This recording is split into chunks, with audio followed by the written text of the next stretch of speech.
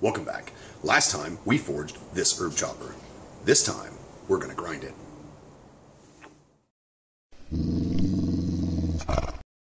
So you can see how flat the bevels are. You can see how thin this blade is. So all we're going to do is take those flat surfaces that I've already forged in there, all done right with a hammer, which is what I was talking about before. Hammer control is very important. And we're just going to flatten those right out.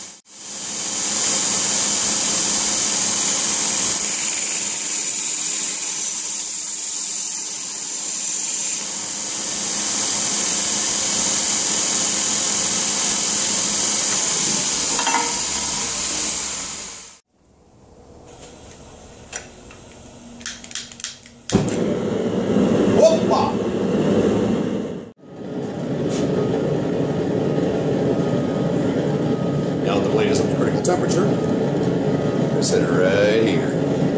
Let it cool down.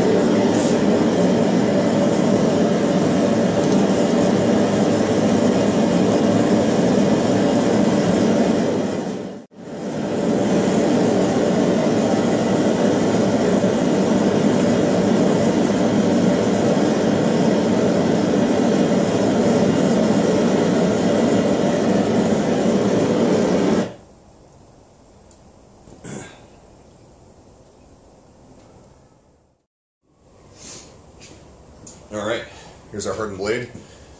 For the tempering oven, for a blade this small, no need to get fancy.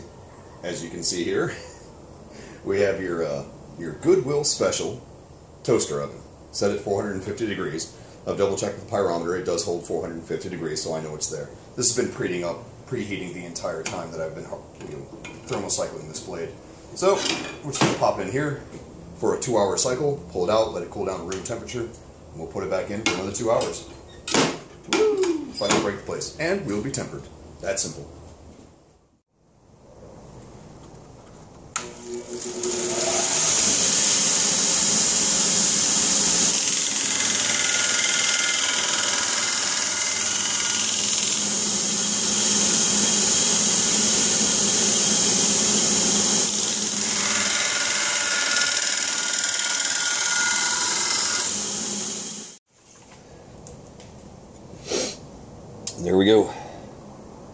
right down to a single bevel sharp edge.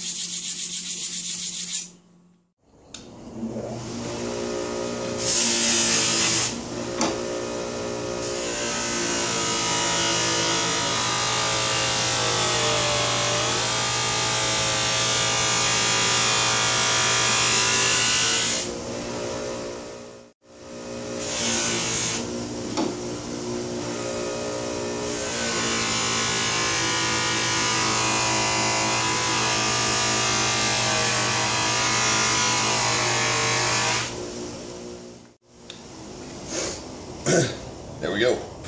Scandi ground, high polished blade.